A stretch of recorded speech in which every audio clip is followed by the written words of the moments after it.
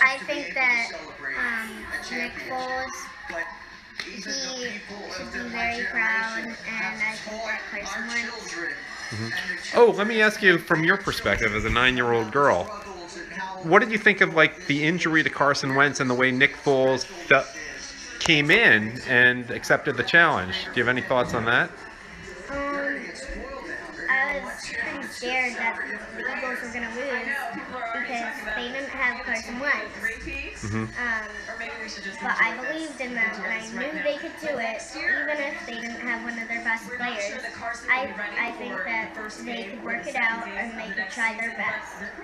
And have you learned anything that might benefit you in your own life from watching the Eagles? Any lessons you may have learned about life? Maybe try your best and you may succeed. And always believe in yourself, because before you quit. Oh, one other thing. Did you see how well the Eagles get along with each other as a team? And maybe that's a good perspective in terms of dealing with others. I don't know. I don't want to put words in your head.